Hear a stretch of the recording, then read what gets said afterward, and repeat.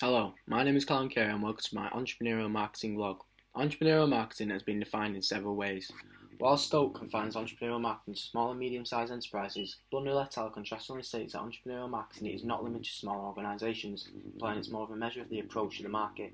This is reinforced by Morris et al., who defines entrepreneurial marketing as a proactive, innovative, risk-taking approach to the identification and exploitation of opportunities for attracting and retaining profitable customers.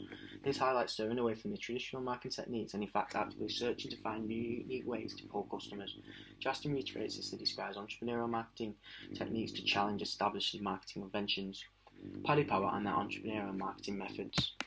Viral marketing. Viral marketing applies word-of-mouth marketing to the online environment. Paddy Power used controversy to implement viral marketing because in June 2014, during the run-up to the World Cup, Paddy Power tweeted this photo that convinced thousands of people they had purposely damaged the Amazon rainforest for promotion.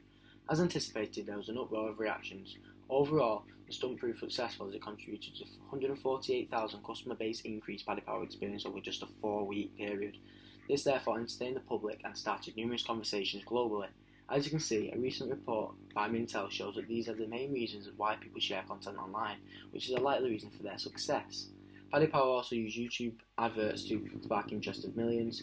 Their viral marketing success is evident with the traffic they drive to the social media sites because they boast the most viewed YouTube video of all bookmakers with 2.2 million views and are the most followed bookmaker on Twitter with 637,000 followers, which is 294,000 followers more than their closest competition, Skybet.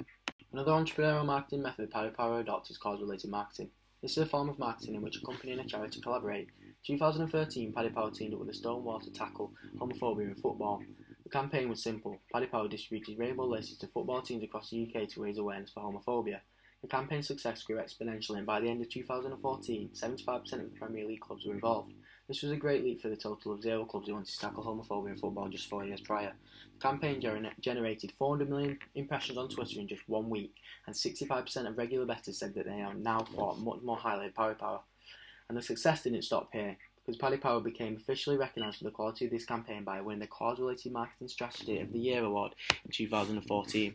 Paddy Power managed to drive this positive publicity and official recognition on a limited budget and a simple idea, therefore making it a very successful entrepreneurial marketing method for them. Guerrilla marketing.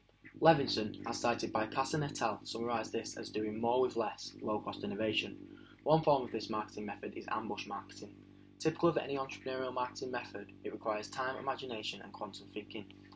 Cambridge University defined ambush marketing as a situation in which a company tries to advertise its products in a connection with a big public event without paying any money, although they are not the official sponsor. In 2012, Paddy Power convinced professional footballer Nicholas Bentner to wear their lucky underpants and flash them to the cameras. Despite the exposure it gave Paddy Power, this came at a cost, as UEFA issued Bentner an £80,000 fine to which Paddy Power covered. This highlights poorish management by Paddy Power leading to difficult future resource leveraging. On the contrary, back in 2014, Paddy Power succeeded on a colossal scale as they managed to infiltrate the Brit Awards by posing as the DJ duo funk Daft Punk. They managed to access the red carpet and they arrived at the paparazzi hotspot just in front of the board with the event's official sponsors on. They ripped their suit pants off to reveal Paddy Power's infamous Lucky Pants. This led to mass media exposure and essentially free publicity for Paddy Power on a giant scale, making it an overall success. Paddy Power also used affiliate marketing. This is a way for a company to sell its products by signing up individuals or companies who market the company's products in return for a commission. Paddy Power's partner scheme offers affiliate commission for driving customers to Paddy Power. Despite the scheme offering affiliates ongoing support via email, the program has been described as deeply uncompetitive by betting affiliate programs professional reviewers who proclaim Paddy Power offered a service only fit for parasites. Consequently, Paddy Power's affiliate marketing programs are not as successful as competitors such as William Hill. Paddy Power can improve their entrepreneurial marketing by ironing out the problems with their affiliates. This is because, according to Mintel 2017, using affiliates as a channel for betting is becoming increasingly popular. This comes from the rise of the social betting networks such as Want My Bet emerging as affiliate platforms whose users can share tips, compete and place bets with bookmakers without having to visit their website. If Paddy Power were offered more enticing incentives and provide a better service to affiliates, they could establish a better relationship and really exploit the opportunity to grow with social betting networks.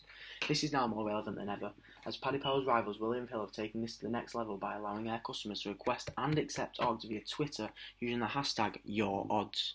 Therefore, I secondly recommend Paddy Power use their highly followed Twitter account to apply the same concept because they have a much larger following than William Hill, so will therefore be able to remain competitive whilst at the same time driving customers to their organisation in order to grow exponentially.